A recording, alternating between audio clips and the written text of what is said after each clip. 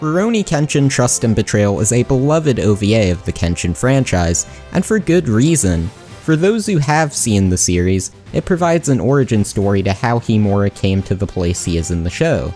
It has this darker and grittier tone, serving as a nice contrast to the more light-hearted nature of the 1996 series. And the action in the film is excellently done because it doesn't have to rely on a television budget.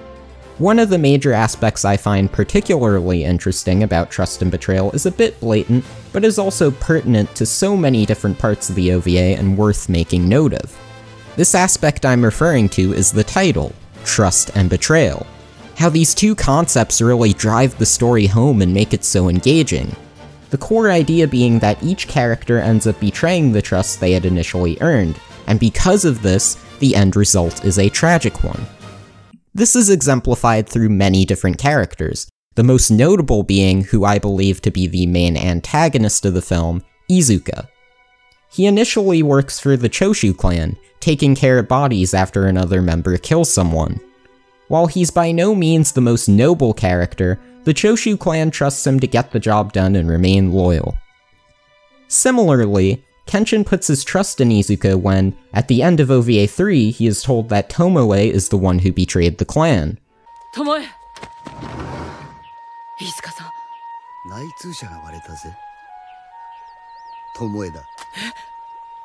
What he states is partially true, but is mostly conditional. Izuka is only informing Kenshin of this so he can later be disposed of. By the end of the OVA, Izuka is revealed to be the real traitor, a Yaminobu spy. He does this without any sense of ignorance in what he's doing. He's fully aware that he's being foolish, but ultimately is not too concerned because, if he succeeds, he'll be rich. This scheme that he sets up ultimately fails, and as he tries to make his escape, he's killed by Shishio.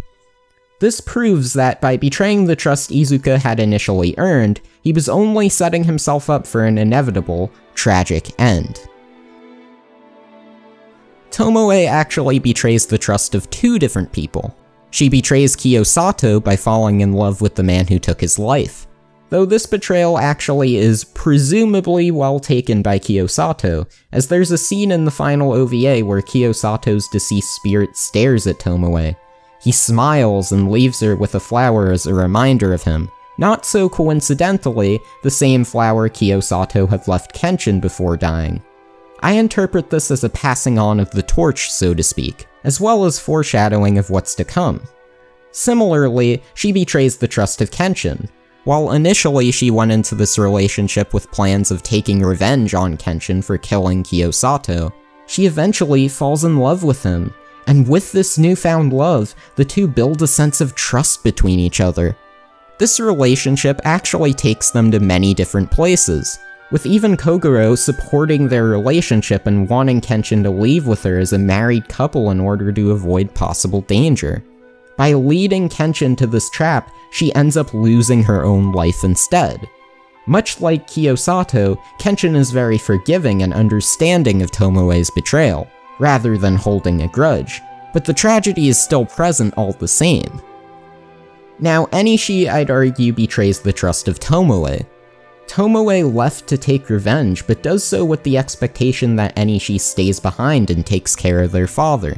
By following her there, he's being rather irresponsible. Furthermore, the fact that he ends up plotting with someone like Tatsumi only showcases how impressionable he is. Therefore, Enishi is probably not, in retrospect, the best person to trust with taking care of his father. But even worse than that is what Enishi's attitude causes, and that is the loss of Tomoe, his own personal tragedy.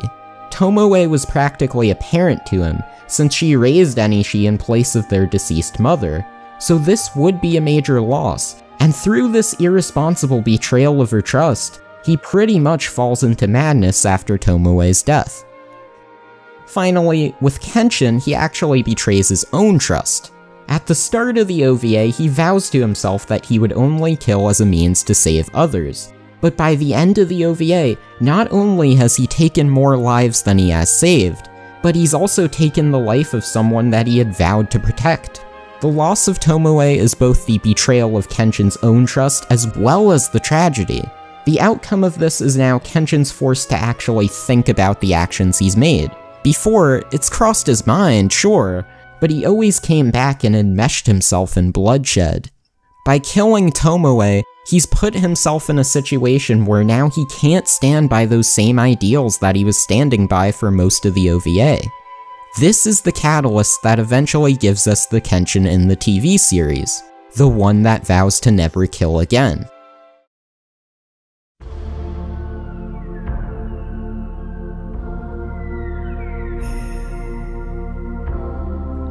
So I said earlier that the trust and betrayal of each character leads to calamity, but what does Rurouni Kenshin actually say about this?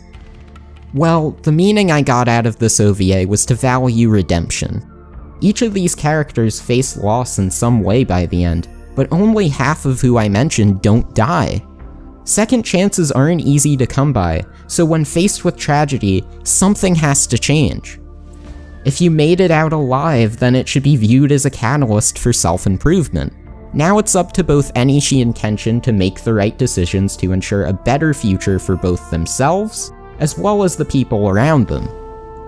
Even when faced with the same misfortune, how individuals choose to react to this can differ, and by having both Enishi and Kenshin face the same loss, it exemplifies this quite well. Similarly, this can be applied to our own real-life experiences, and to value the second chances we get as individuals. Not necessarily in high-stakes situations, but also in terms of relationships with other people and opportunities.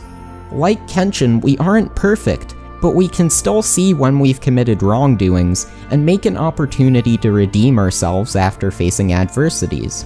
Don't be like Izuka, one who knows they're acting witless, but chooses to do so anyway. Value that chance for redemption, rather than squander it.